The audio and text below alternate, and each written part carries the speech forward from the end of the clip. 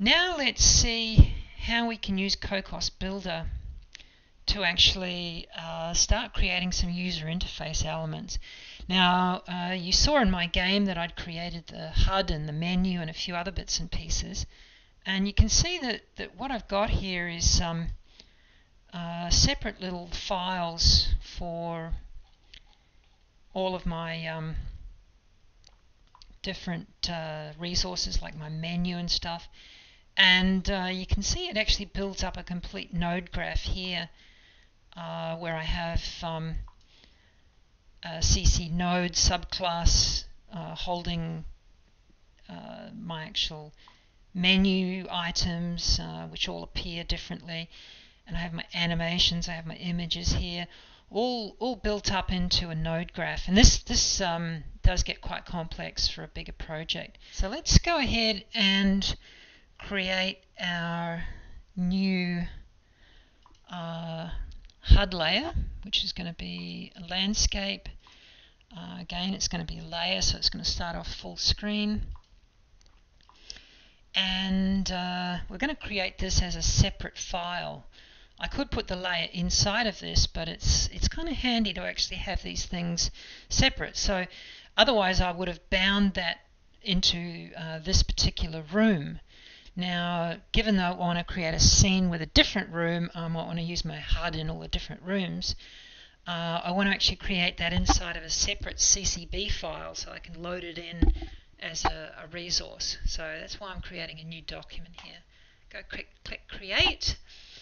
And again, I'm going to put all of these things into my One Resources folder. I'll call this thing Button HUD. Save that. Now, this HUD is it could be like an inventory or something like that, right? So what I'm going to do is I'm just going to have it occupy the top 30% of the project. Move it up the top here.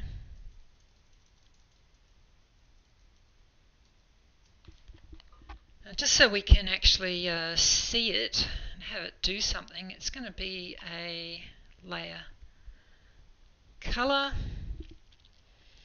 which is going to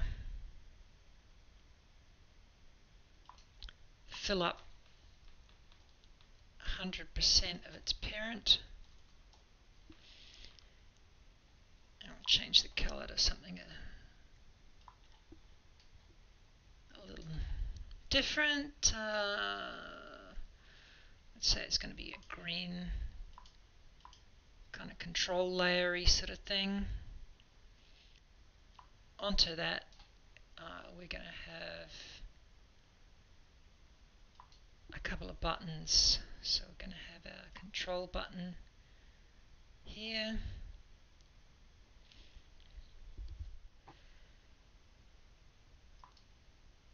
And we have another button, which we'll call the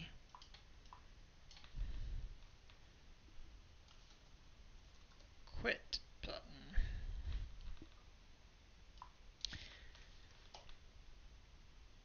So we should be able to just click Publish, which is going to send it into our Xcode. Go over here to Xcode and add in the new resource.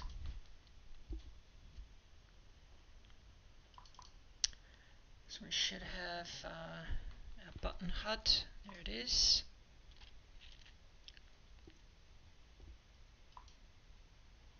What we want to do now is actually get our little start room to load up our buttons when the start room is displayed. So in order to do that, I'm going to make my start room into a custom class. That's actually pretty easy to do. Now, if when you click on your CC layer here, you do not see our code connections with our custom class, what has happened is that your document settings are still set to JavaScript controlled. So just check that. Our button HUD here, So actually, to switch to button HUD, I can either change to this tab, or I can double click my CCB file, which is going to take me there anyway. So we go to document, and we've got to double check that we do not have our JavaScript controlled on. So going back to the start room, we're going to make this guy into our custom class. So we're going to call it room, which gives us the ability to create these custom properties. So we have to go back to Xcode now. We'll save that, publish everything. We still don't have any new files back from what we already had, so I shouldn't need to add anything to Xcode. So now I'm just going to add in a new Objective-C source code file into my project here. So I go new file, Objective-C class. So it has to be a subclass of whatever the thing was that I actually created. So it's a CC layer, custom class room. So I'm subclassing CC layer. This has to be a subclass of CC layer. I go next, add it into my CocosBuilder project, go create, and now I have my room all set up here. When CocosBuilder creates this, it's going to actually run a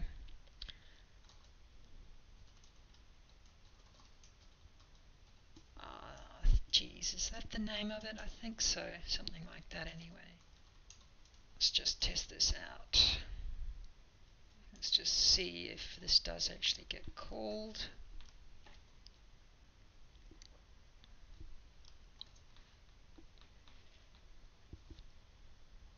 Okay, so we can see down the bottom here that CocosBuilder was very kindly instantiated our new class.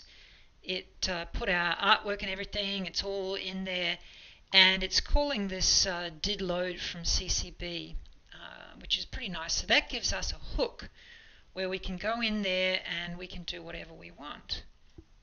Let's see, we'll create a custom class for this guy too. So it's going to be our button HUD class. And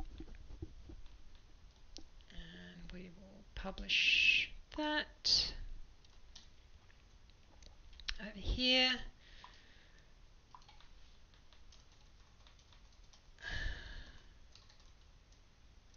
Button HUD pointer.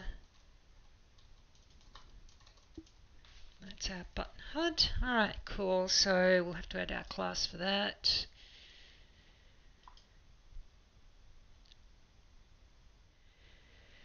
We can synthesize our button HUD, which will be, I like to do it this way. Do it like that. When we have our load happening, we're going to go self set button HUD to CCB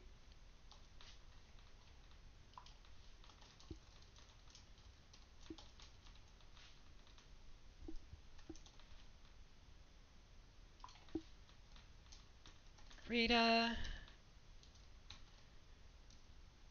I'm going to load a node graph from out of the file called button HUD.